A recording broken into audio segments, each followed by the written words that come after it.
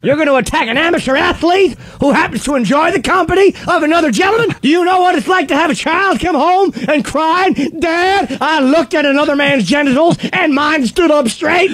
You don't know how disgusting that feels and how badly you wish you'd kick that bitch in the stomach on month 3. You're going to criticize an amateur athlete who happens to like another man's genitals in his mouth? So what? He can't catch a pass. He can catch a load like nobody's business. He can catch it in the hands, mouth, or asshole. I'd like to see you do the same.